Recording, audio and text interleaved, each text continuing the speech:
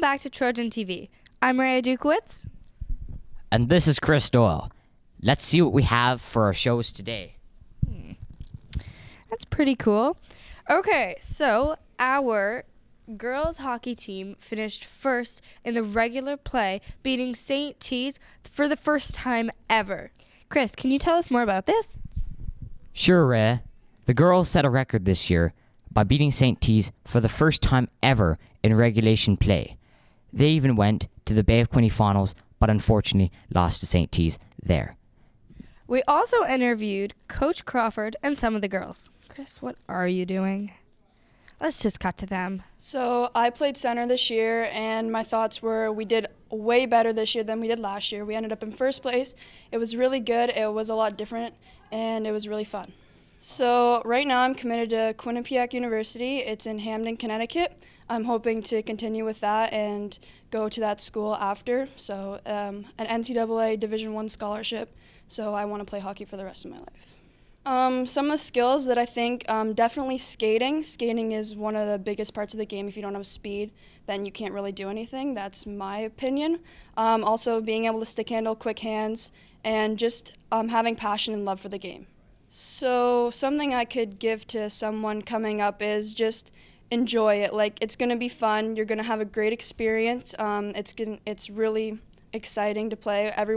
It's just like a family atmosphere. And just try your hardest. We all like to see everyone try, so yeah.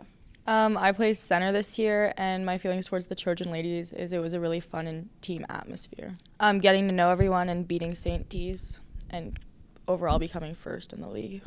So my main focus was hockey, so I had to give up a lot of my other sports. So for soccer, I had to give that one up because I preferred playing hockey over soccer, and soccer, a lot of the driving was to Ottawa, and you didn't have time to do anything else. Well, we do a lot of dynamic, like, warm-up movements, like high knees and butt kicks, and we drink water. So I feel like my skating is very good. The highest moment by far would be beating St. T's for the first time and placing first overall.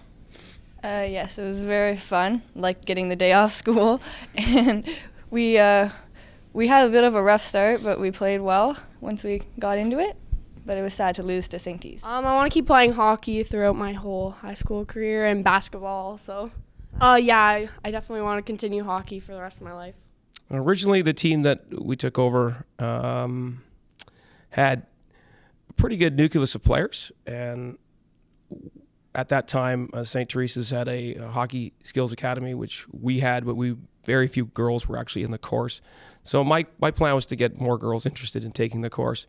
And that would give me an opportunity to work with those kids one-on-one on a regular basis. So once we got that working, we ended up having a couple of really solid seasons. One year, I believe it was 2012, we qualified for OFSA.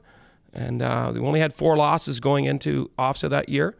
All 4 of them by 1 goal to St. Teresa's. So that was a testament to the girls that we had and their work ethic.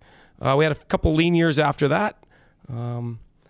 Once we got a new crop of girls, the last couple of years, the program's made a big rebound, and part and parcel with a few of the kids that we've that have come to the school. And since we've had that nucleus of girls, our program has gone in leaps and bounds. We finished 8th 3 years ago in the league of 12. Up to this year, last year we finished 3rd in the regular season, and we ended up finishing 3rd at Bay of Quinte, and we got eliminated in the first game at Casa last year. But this year, our goal was to be undefeated in the regular season, which we did. We had that really exciting game where we were 1-0 over St. Teresa's. It was an incredible moment because it was the first time in the school's history we've ever beat them, and made a little bit of news in the local area. The other thing, we wanted to win Bay of Quinte, and we were very, very close. Tie game. Overtime, bad break goes, and we end up losing. And I told the girls we get another chance at them hopefully next week. And we end up playing at Casa. We ended up beating the number 1 seed out of Kawartha, which was St. Mary, out of Coburg, and we beat them 3-2. And our last game, we ended up what we thought was a tying goal, with about 1 minute and 30 to go, was waved off by the referee, and we pulled our goalie in the last minute and 30 seconds to go. of the game, and we took a gamble, and it didn't pay off for us, but the girls learned a ton from it. Well, each coach has a different philosophy. I like to, like I said, I'd keep it light with this group because it is high school hockey. We're not working on the Olympic gold medal here. We're just trying to make sure these girls have a great experience. So I don't shorten my bench. First of all, I only had 12 players. It's really hard to shorten your bench when you only have 12. But I try to encourage our girls to play as much a routine as possible. So if I have 3 lines, and I'm not going to shortchange our girls unless it's a situation where I have to, and it's in a tight game, like for instance the overtime against St. T's. We had to go to 3-on-3, which we've never done before, and I had to shorten the bench because you just can't roll 12 people through that lineup because it's before you know it, the game's over. Well, first of all, I like to actually mention the fact that if you're a student and you're going in your catchment area is your particular school. If you're going to Centennial, for instance, by all means, go to that school. This shouldn't be about recruiting. It should be about, going to the school that's going to best fit you. And so we try to encourage our girls from our local catchment area to come to our school because, first of all, with the hockey program, you look at the numbers, we have 12. And we were the best team in the regular season. And if we have an additional 4 or 5 girls, now I've got up to 15, 16. That's great. No one's going to get cut. But if you go to certain schools, they might have 30 people, 40 people on a roster. There's a school in Peterborough that has 40 girls on their roster. That's not a good decision if you're a young girl that wants to play or a young boy that wants to play in high school in whatever sport you choose. So there's different philosophies. Our philosophy is we have a small school.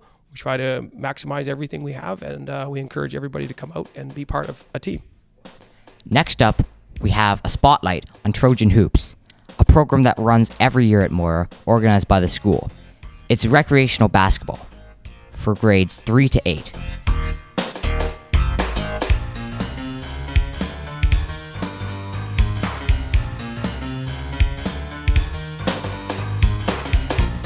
Sir, are you ready for your interview? Yes, I am. All right, fantastic. We'll just dry you off there. I know it's been a rough game. What interests me in Trojan Hoops is that we get to play every Wednesday, and I have nothing to do when hockey's over. I only play baseball, but that's it. But Trojan Hoops gives me another opportunity to get active. It went really good, Dusty. We had a major comeback in our game tonight. They should definitely do it. It's pretty fun. Do it every Wednesday. I feel great now. Thank you so much. I've even done skills in the first 20 minutes of the games for 4 years now. It's my 4th year, and it's my last year able to do any of that stuff. So this year really it's more emotional than anything, and I've only been able to come out to a few events so far, and I really wish I can come out more, but with prior stuff I have to complete and a job now, I do need to make sure I'm covering all perspectives, and Trojan Hoops did get bumped down sadly, and being 4 years in it really does affect me emotionally. Trojan Hoops, it's a program for people grades 3 through 8 can come in and get basketball skills. So it's 20 minutes of basketball skills every day, and then 40 minutes of game time. So they get game time experience as well as they're getting coached by people who know the sport, high school students who are getting their volunteer hours. So it's great for the high school students as well.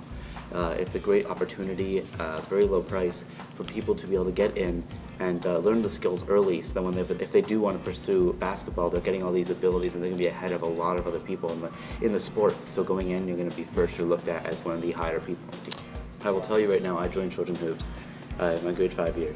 I did Trojan Hoops, and I fell in love with it. I didn't fall in love with the game, I fell in love with the joy, the charisma of the players, the coaches' energy, and I really put that into what I do now as I coach.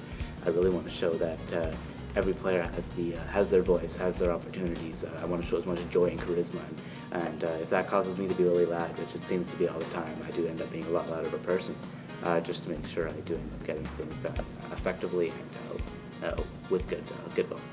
It's a very well organized sport that the kids can look forward to every week. They get a lot of exposure to different skills, real knowledge, and it's team building. They develop mentorships with some of the students from Moira. It's a really good group, and it's very inexpensive. Well, both of my children have done Trojan Hoops. It started, they attend one of the feeder schools for Moira Secondary, Harry J. Clark. It started when my daughter was in grade 2 or 3, and she played every year up. It was something that was sent home from school, and she's always been very athletic and wanting to, join sports and such. And of course, my son, her younger brother, followed right in those footsteps. And now she's a coach for one of the teams, and he plays on her team.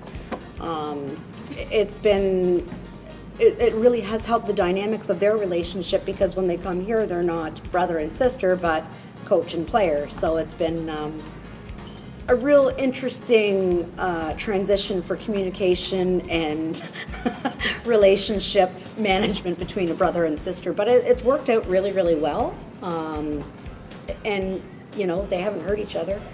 So they get along very well anyways, but this is something, it's an activity for them to do every week. We've been coming for years, and we look forward to it every week. All right. I would just question why.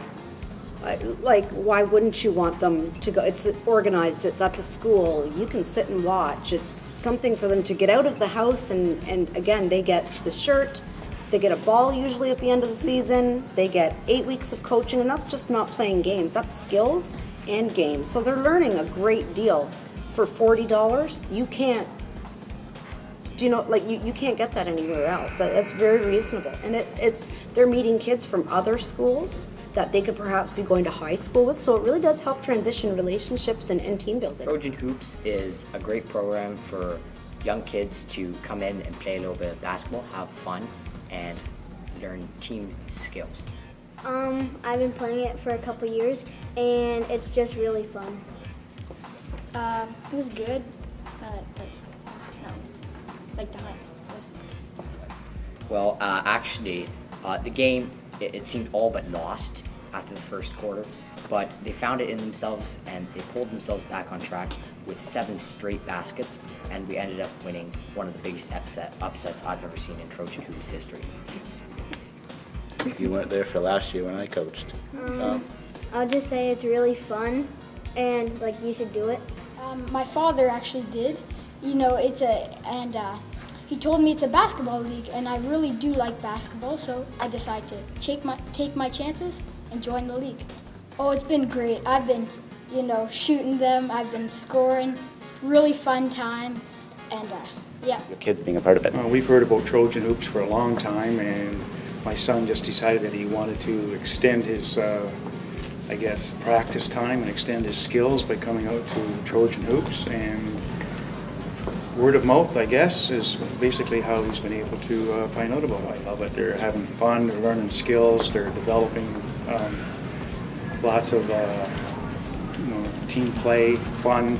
It's enjoyable to watch and see that they're having fun. I would say take away the barriers and just let them go and let them develop and let them have some fun. It's a great way to encourage them to play basketball. Okay, Chris, I guess that's the end of the show. Well, that's it for April. We'll see you all in May. We hope to see you all back. This is Chris Doyle. And Rhea Dukowitz signing off. First time we got that right.